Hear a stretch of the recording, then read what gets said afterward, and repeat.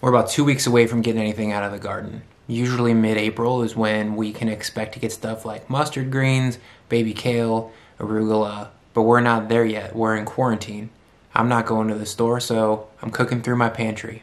What do I got hiding in the back? 2 2019 vintage spaghetti squash.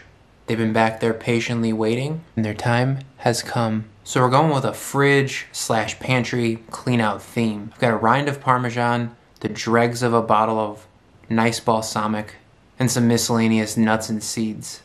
First, I want to say spaghetti squash is a very underappreciated vegetable. The low-carb crowd has picked up on it, but I feel like they're mostly just putting beef chili and spaghetti sauce on top. They're not really taking it to where it needs to go. When it's cooked with attention, it's a delicious flavor and a super interesting texture. A little sweet but not overwhelming. So today we've got spaghetti squash, walnuts, pumpkin seeds, sunflower seeds, about 2 tablespoons each mixed. I've got a rind of Parmesan, olive oil, salt, chili flake, black pepper, a really nice aged balsamic, and that's it. To get started, we're going to chop this spaghetti squash down.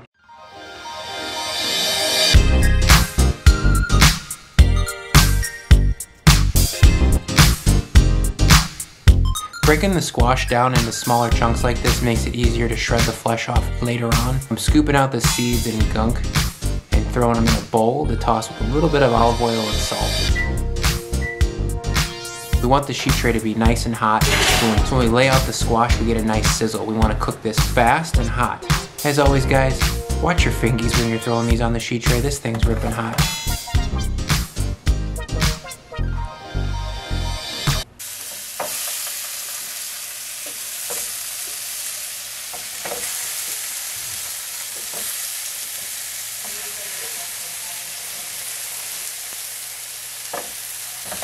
Once you put these in the oven, we're going to check back in about 15 minutes.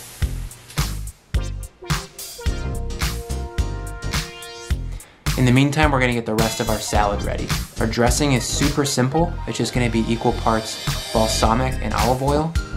This balsamic is aged about 3 years, so it has a really nice syrupy texture to it. If you wanted to at home, you could add some sugar to just off-the-shelf balsamic to sweeten it up a little bit, or you could cook down balsamic for about 15 minutes by half.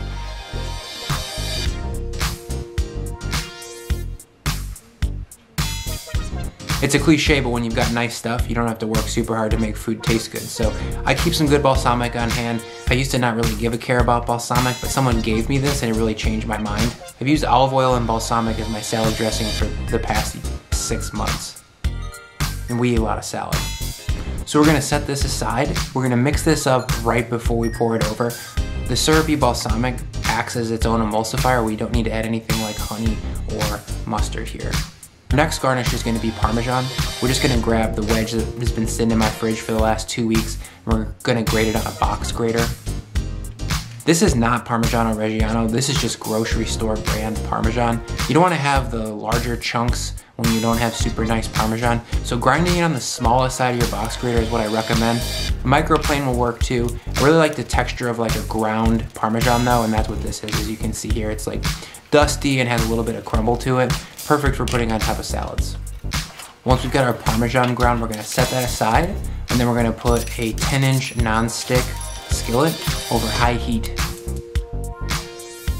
We're gonna be frying some nuts and seeds to make them taste delish, and we're gonna be adding some salt in the pan to get them nice and coated.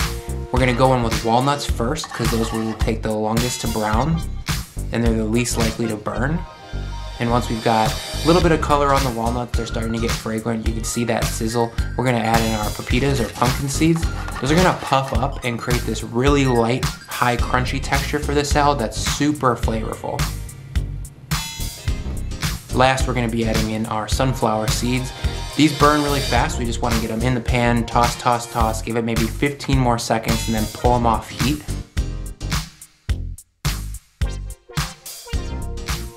Throw them on a paper towel lined plate to drain them and cool them down, and set those aside. It's been about 15 minutes, so we're gonna check our spaghetti squash and see how we're looking. These look about halfway there. I'm gonna flip them over and get some color on the other side. Just checking the temp of my oven here. It was actually 425. We're gonna turn this back up. Let's take this opportunity to do a little sidebar to talk other applications of spaghetti squash. It doesn't have to just be your paleo spaghetti substitute, which is not a very good idea and doesn't taste super good in my opinion. You can take this in a Thai direction if you wanted to, kind of substitute the green papaya for the classic Thai green papaya salad. So you would shred that up, maybe some shredded carrots in there with some fish sauce, sugar, a little bit of lime juice, chopped peanuts, and cilantro. And then all of a sudden you've got a delicious Thai spaghetti squash salad. I also just recommend roasting these off with a little bit of salt and pepper, cooling them down, and keeping them in your fridge for weekday salads. We roast off some salmon, put it on greens with this spaghetti squash shredded over top with that simple balsamic dressing you saw me make earlier. We've been eating that once or twice a week for the last 3 months. It's just good, delicious, healthful food that has a lot of flavor. So don't underestimate spaghetti squash. Next time you're at the grocery store, whatever that might be, grab one or or order one on Instacart, get it delivered, roast it off, keep it in the fridge. All right, back to the oven. We've been cooking this squash for 25 minutes now and it's nice and tender. The way I tell when spaghetti squash is done is I take my finger and just put a little bit of pressure in between the flesh of the vegetable and the skin. This recipe makes about 4 servings, so 2 people could have it for dinner and then lunch the next day, or you could just do it for a dinner party of 4. We're gonna throw the squash and a little bit of salt and olive oil into this bowl. We just want to get the squash seasoned up. A little bit of fat and salt will make the squash just taste really good on its own. This is going to serve as a base for our salads. We want to make sure that it's seasoned properly.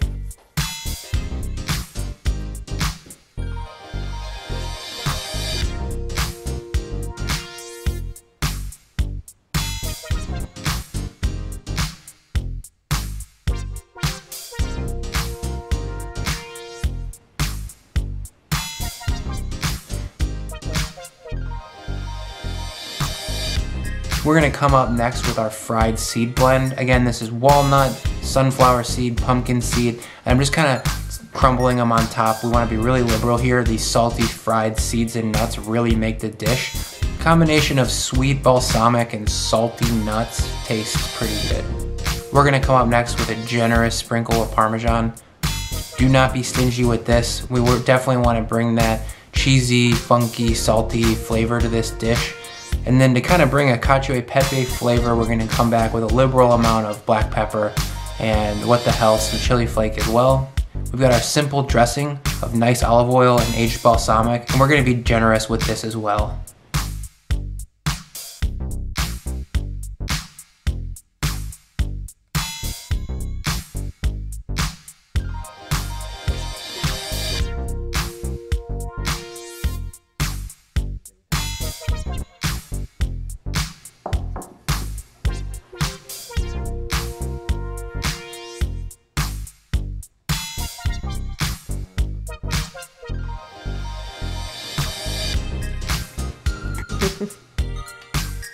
Gross.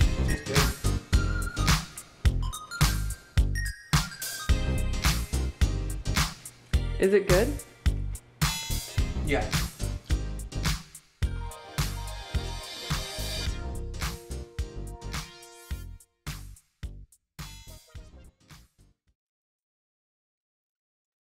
If you forgot about spaghetti squash, now's the time to say hello. Give the old girl the respect she deserves. She's a key ingredient to the good life.